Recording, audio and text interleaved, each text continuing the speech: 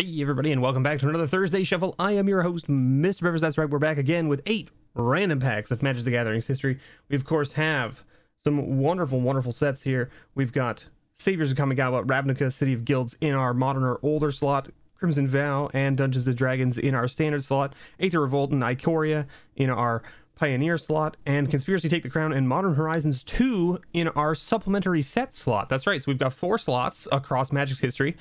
Every week we ask you to vote for what you would like added that we opened the previous week, essentially. So last week we opened up a Pioneer pack and a supplementary set, and these were the 2 that were voted in by you, the community. So thank you for putting in your votes. I greatly appreciate it. We've added these to the pile. We're gonna shuffle these up and pick 2 at random to open up. If you're new here, welcome. We open up 2 random packs every week from Magic the Gathering's history. You know, the modern packs can get pretty weird and crazy, of course.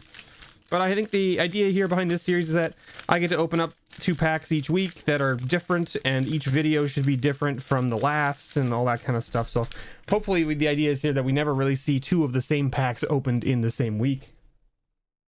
Let's get our trusty D8 here and take a look at what we're going to be opening. Roll twice. We're going to do number 8, so the bottom pack, and number 1. So we're doing the top and the bottom. Ooh, looks like we're getting that Aether Revolt pack finally. We got Conspiracy Take the Crown and Aether Revolt. There we go. Let's see if my evil ex-girlfriend Aether Revolt can show us some love, maybe? I doubt it. I mean, the purpose here, if you're new to the channel, welcome. I have a weird relationship with Aether Revolt. I opened up I don't know, it had to have been well over 500 packs of Aether Revolt, and I hit a single invention out of all of those packs, and it was bad. It was really bad.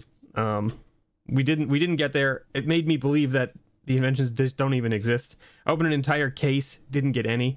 Opened an entire case of pre-release kits, got 1 out of an entire case of pre-release kits. Opened up I don't know, 7 bundles, maybe more, didn't get any. So yeah, it was a rough go. It was a rough go from Aether Revolt. So here we go. We got a Stone Shock Giant, Nessian Asp, and Marchesa's Decree as our uncommons from Conspiracy Take the Crown. And then we've got Hey Burgeoning. That's a pretty nice rare. We'll take that. Very nice. Very great card for Commander. And then we got a foil Akroan Hoplite with, of course, our Conspiracy card here, Adriana's Valor. And we got a Construct. We got the 1/1 Construct token. All right, Aether Revolt. Let's see what you've got for us. 9 commons means we have a foil and or invention, right? So we've got 1, 2, 3, 4, 5, 6, 7, 8, 9, 10. See, I don't even have to worry about it, right? I mean, I just count the commons and I know immediately that Aether Revolt has let me down. It's just how it is. We've got a Rogue Refiner. We got a Vengeful Rebel.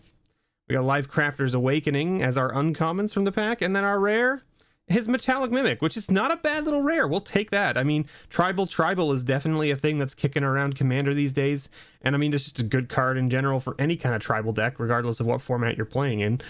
So yeah, we'll take that. And then a Forest and an Energy token.